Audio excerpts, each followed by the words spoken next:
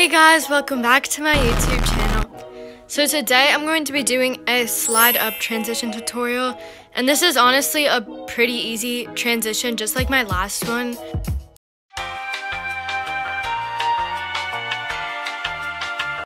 So if you already know how to import your pictures and your audio, then skip to this time.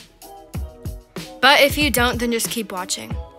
So the first thing that you want to do is click on the plus in the top right hand corner, and you want to select your video format, and basically that's just like the shape of your video edit. Then once you've picked that, click select song and click on videos down here in the bottom corner, and make sure that you have your audio saved to your camera roll, and usually I do that by like screen recording off of YouTube or Instagram. Okay, so once you've picked your audio, then you can edit your audio or like cut it down by moving this circle to where you want it to start and clicking set start right here, and moving your circle to where you want it to end by clicking set end right here, and then you can just use this button to play the audio.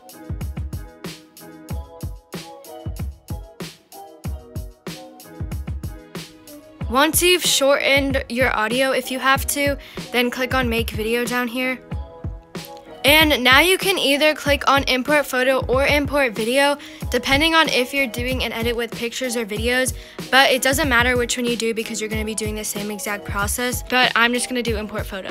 Okay, so once you've clicked on your picture, it should bring you to this, and all you're going to do is use two of your fingers to zoom in on the picture so that there's no black space on the outside showing. Once you've cropped the picture, then if you look down here, it's similar to what you did the last time with your audio, except this time you're shortening your audio to what part you want the first picture to be in your audio. So you can move your circle again in the audio and then click set end where you want your picture to end in the audio, and click on this play button to play the audio.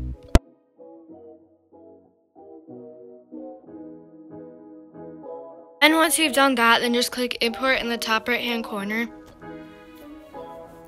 And you can do this as many times as you want to. So all you do is click on add in the bottom corner, and then click on import photo or import video, and do this as many times as you need to for your whole edit. I'm only going to do it twice though because I'm only doing one transition, but you can go ahead and do it as many times as you want. And again, you want to crop your picture if you need to. And then again, you have to select your audio length that you want your picture to show in the audio. And then once you've done that, then just click import in the top corner. So now that you've imported your pictures and your audio, this is technically where the transition starts. So you want to move your circle to your first picture, and you want to click on new, multi-layer, the one box, and then you want to click on your picture. And then click on edit keyframes, and it should bring you to this. So I know this looks really confusing at first if you're a beginner, but trust me, it gets so much easier. So the first thing you want to do is bring your circle to the very end of the line, and all you want to do is, if you look over here, there's all these arrows, and you want to click on the down arrow and hold it in. So as you can see, it's moving the picture down, which is going to create the slide up transition. So you can slide the picture until it's about here, I would say. And so far, this is what it should look like.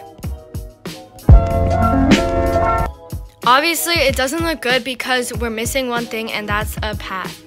So a path is basically what determines the speed of your transition, and it just like makes it look a lot better. So to add a path, if you look over here under your arrows, it says the word path, and there's a box next to it.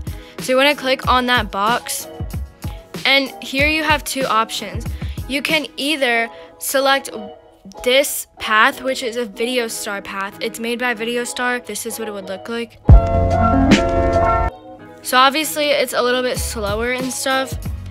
And your other option, if you click on that box, is to click on the word custom right here, and you can make your own path. If you don't know how to make a custom path of your own, I have a video on it, and I'll make sure to link that down in my description box so you can watch that if you want to.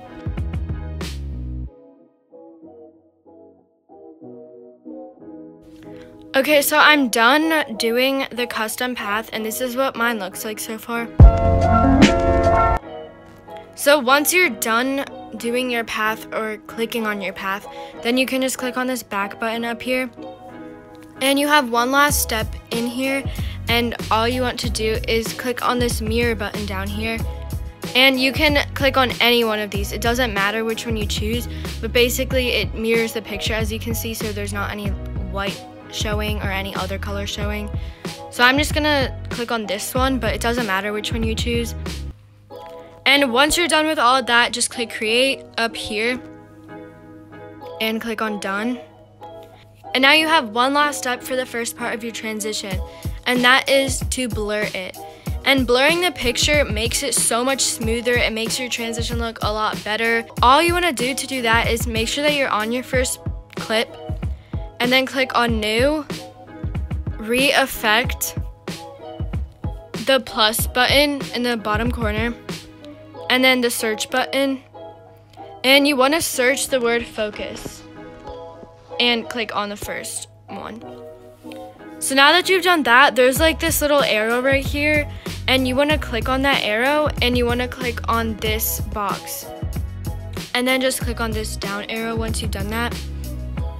So basically what you're going to be doing right now is you're going to be lifting this circle up as the clip continues so that you blur the transition, and it's just a lot smoother. So you just want to click on this one time up here so that it's slower and it's easier to control to do that. And then you want to click on re-effect, and right when you do that, put your finger on this circle and slide this up as the transition goes. I know that sounds so confusing, and it's like confusing at first, but you can just watch me and hopefully it will be easier to understand.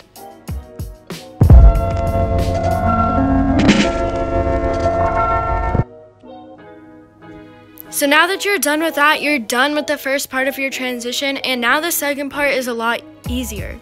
So you want to bring your circle to the second clip in your transition, and you want to click on new, multi-layer, the one box, on your second clip or picture, and then edit keyframes again.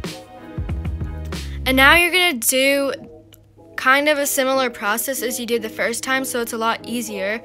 And you want to bring the circle again to the very end of the line, except now all you want to do is click on this arrow right here. If you see, it's next to the word path. You just click on that one time. And then once you've clicked on that button, bring your circle back to the very beginning of the line. And now you want to go back to these arrows that you see over here that we were using, and you just want to click on this arrow button, the one that's like on the top, and you want to hold it in just like you did the last time. So I'm going to put my picture to about there, but you can do it to wherever you prefer. And now that you're done with sliding your picture, now you can slide your circle to the very end of the line again, and you want to add a path again. So if you click on the box right here next to the word path, again, you have two options. Your first option is to click on this path, and it would look like this. And your second option is to click back on the box and click on custom and do a custom path, which is what I'm gonna do.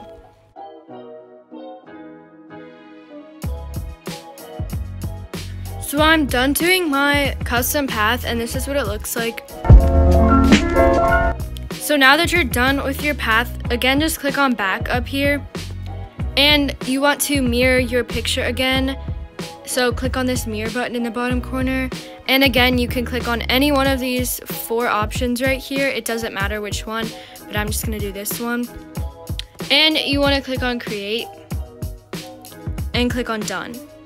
So you have one last step, and that's to do the blur that you just did earlier. So you want to make sure that you're on your second clip, go to new, re-effect, the plus, the search bar, and click on focus, and then click on this down arrow. So you want to do almost the same thing as you did last time. You want to click on the re-effect button, and right when you do that, you're going to put your finger on this line and make sure that it's at the top, and you want to slide it down as the clip continues. Instead of last time we were sliding the circle up, this time we're just going to slide it down. So again, you can watch me because I know that's really confusing at first.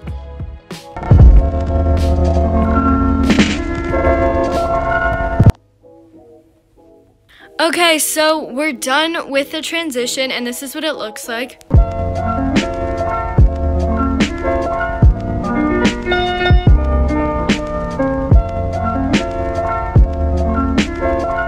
Thank you guys so much for watching. I hope this helped you, and I hope you had a great day, and I'll see you guys next week.